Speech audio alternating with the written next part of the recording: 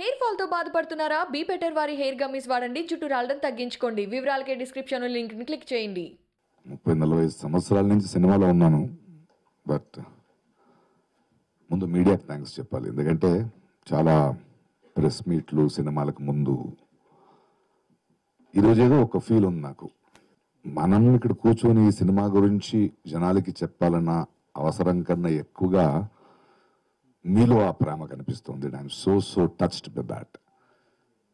అంటే ఎప్పుడు మీడియా వాళ్ళకి ఇందులో ఇది ఉంది అని చెప్పాలి, but I see that love. ప్రతి ఒక్కరు, నేను ఇప్పుడు రాగానే అందరూ సినిమా చూశారు కాబట్టి ప్రతి ఒక్కరు పేరు పేరున వచ్చి ఎంత మంచి సినిమా, ఎంత బాగా యాక్ట్ చేశారు, ఎంత బ్యూటిఫుల్ ఫిల్ము, ఈ సినిమా ఆడాలండి అని ఒక మీడియా ముందొచ్చి మాట్లాడుతున్న ఒక తరుణం, ఒక అద్భుతమైన క్షణం నేను నా ఫస్ట్ టైం నా కెరియర్లో అనుభవిస్తున్నాను. Thank you so much for that.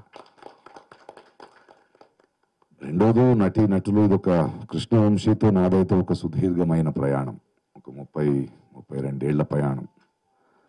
అది కూడా నాకు గుర్తుంది. ఇక్కడ చెన్నై నుంచి వచ్చేవాడిని హైదరాబాద్ షూటింగ్కి. అక్కడ గులాబీ అని ఒక సినిమా చూసాను. బాగా సినిమా, కొత్త కుర్రోడు ఎవడో చేశాడంట, ఫస్ట్ ఫిల్మ్ చూస్తారంటే చూసా. ఈయన కలవాలని నాకు అనిపించింది. అదే టైంలో తను ఏదో చెన్నైలో ఎక్కడో వెళ్ళి అక్కడ ఆశయన్ సినిమా చూసి ఎవడి నటుడు వీడిని కలవాలని ఆడనుకున్నాడు. ఆ తర్వాత హైదరాబాద్ రంగానే కబురు పంపించాను. He came to my sets. అలా స్టార్ట్ అయిన ఒక చాలా సుదీర్ఘమైన ప్రయాణం. ఆ తర్వాత ఈ ప్రయాణంలో మీరు అంతఃపురం నుంచి, ఖడ్గం నుంచి, సముద్రం నుంచి, దేవుడు అందరవాడేలే నుంచి రంగమార్తాండ దాకా వచ్చాం. ఈ సినిమా నేను ఒక రంగస్థల నటుడిని. సో ఈ సినిమాని నేను ఇందులో అభినయించాను, యాక్ట్ చేయించాను నేను అనుకోవట్లేదు. బ్రహ్మానందం గారు కూడా అభినయించారని అనుకోవట్లేదు. కృష్ణవంశీ డైరెక్ట్ చేశాడని అనుకోవట్లేదు. ఎందుకంటే నట సామ్రాట్ అనే ఒక నాటకం గురించి విని ఆ సినిమా చూసిన తర్వాత నాకు ఒక నటుడి, ఒక కళాకారుడి జీవితంలో ఉన్న బరువు, ఆ విషాదం చాలా బరువుగా ఉంది. అది నాకు ఇందులో ఒక మాట వస్తుంది, ఆనందం అనేది 2 విషాదాల మధ్య విరామం అని. అంటే బ్రతకది. ఇది ఒక సినిమాగా, ఒక కథగా చెప్పడం కాదది.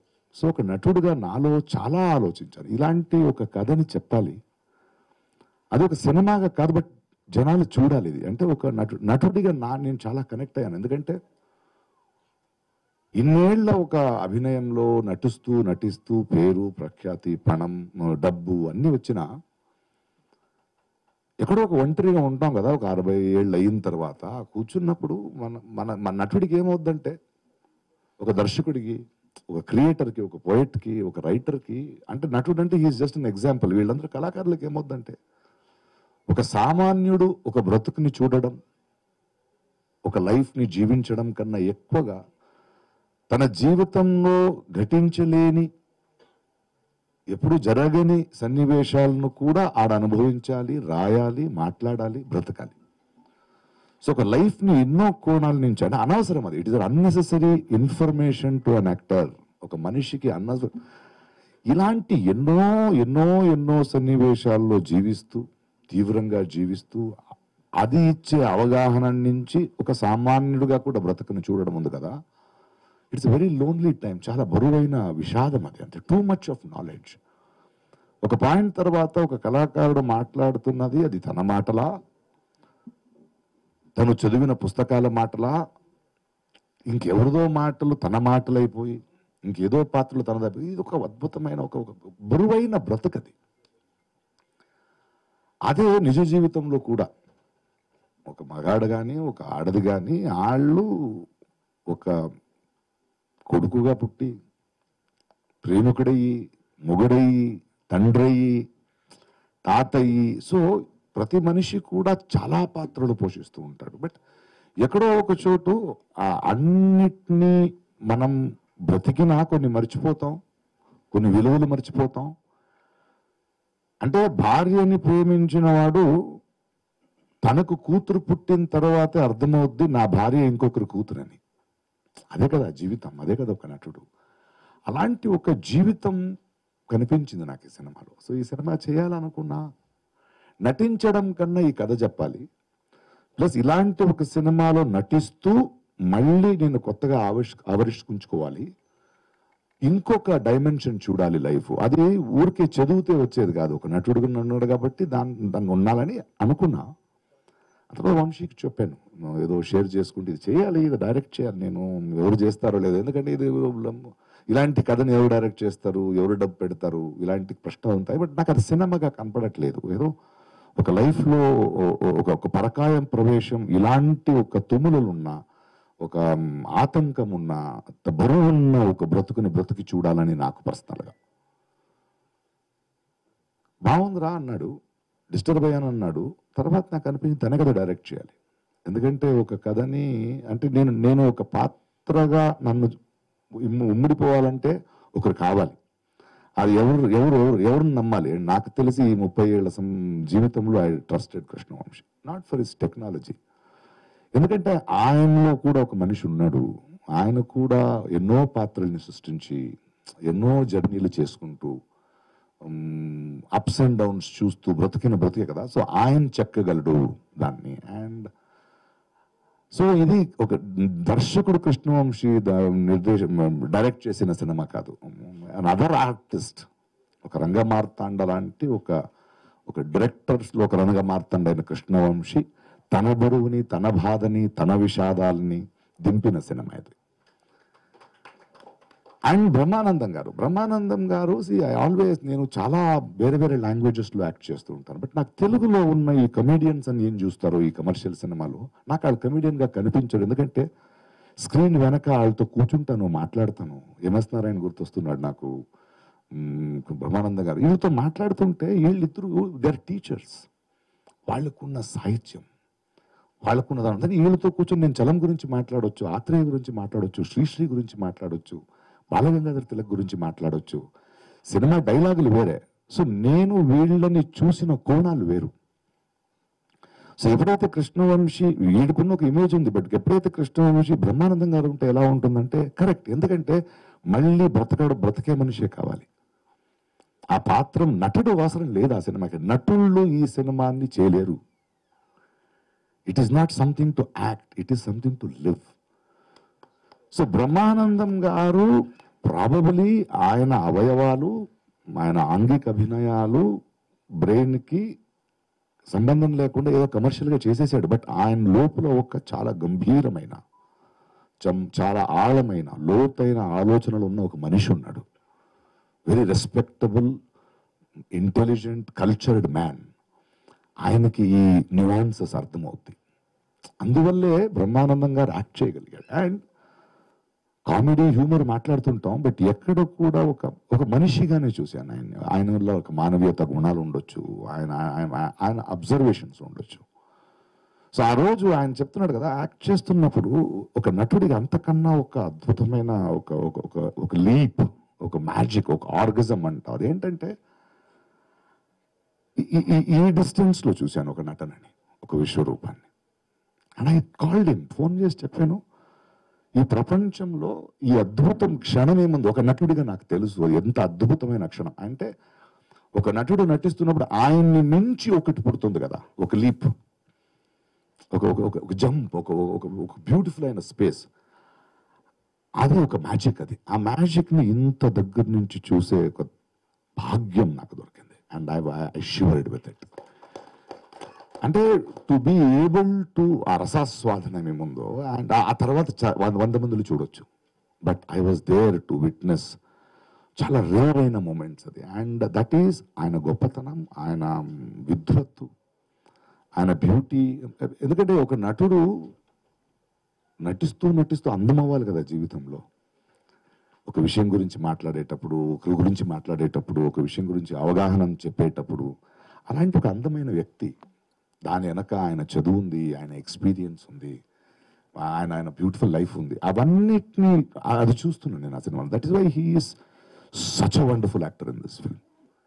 It is such a great. ఎందుకు ఆ స్క్రీన్, ఇట్ ఇస్ 1/16 ఏదో అంటారు, అంత పెద్ద ఒక స్క్రీన్, ఒక లైఫ్లెస్ స్క్రీన్. బట్ ఆయన చూస్తుంటే ఒక 4 గోడలు ఉన్న ఒక థియేటర్లో ఇక్కడ తెర ఉంది, మొత్తం చీకటి, బట్ అక్కడున్న లక్షలాది మందిలకు కూడా ఆ క్షణాన్ని అనుభవించగలిగే ఒక అనుభూతిని ఆయన ట్రాన్స్ఫర్ చేశారంటే that was a magic which Krishna Vamsi Hess really collected it. And Krishna Vamsi కూడా ఆయన టెక్నిక్ అంటాం, లెన్సింగ్ అంటాం, బట్ వాజ్ వెరీ క్లియర్. నేను ఒక మ్యూజిక్ కానీ, ఒక పాటలు రాయించుకోవడం కానీ, ఒక డైలాగ్ రాయించుకోవడం కానీ, ఒక ఫ్రేమ్ పెట్టడం కానీ, సినిమాలో ఉన్న పరికరాలు, టూల్స్ అవి కూడా ఆ పరికరాల మూలంగా ఒక కొత్త పరిభాషని నేను ఎలా తీసుకురావాలి. So that needs an humbleness, that needs a honesty, that needs an integrity to make a film like that. జుప్ అని తెచ్చేసాం అలా కాదు.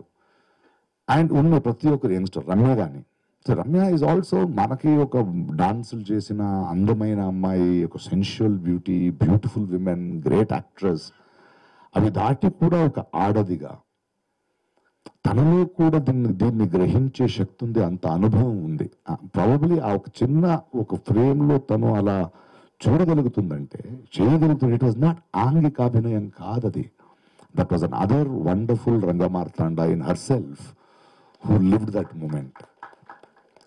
And శివాత్మిక, అనసూయ, ఆదర్శ్, వీళ్ళందరినీ చూస్తూ ఒక్కొక్కరు మన సిప్లిగంజ్ వీళ్ళందరినీ చూస్తుంటే కృష్ణవంశీ గారు నాకు నచ్చేది ఏంటంటే, ఇంత ప్రతిభలు ఉన్నాయి కదా మన తెలుగు సినిమాలో.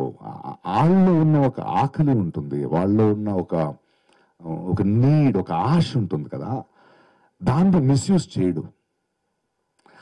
ఆ శక్తిని, ఆ ఆకలిని, నువ్వు పెద్ద నటుడు చిన్న నటుడు కాదు, that energy he uses it and guides it properly. And వాళ్ళకు కూడా ఎందుకు కృష్ణవంశీ లాంటి దర్శకులు, మణిరత్నం లాంటి దర్శకులు, బాలచంద్ర లాంటి దర్శకులు, బాపు లాంటి దర్శకుల దగ్గర నటులు వెళ్ళిన తర్వాత ఏంటంటే, మనందరికి తెలిసిన కథ వాళ్ళు చెప్పరు. That is the more beautiful it. And అందుకే మిస్యూజ్ అవ్వట్లేదు. మనలో మనకి తెలియని బయట తీసుకొస్తున్నాడు అనే ఒక ఆనందాన్ని, ఒక అనుభవాన్ని, ఒక బ్యూటీని కలిగిస్తాడు. And that is the beauty of Krishna Vamsi. And surrender అయ్యే క్వాలిటీ ఉన్న ఈ అందరూ, దే ఆర్ వండర్ఫుల్.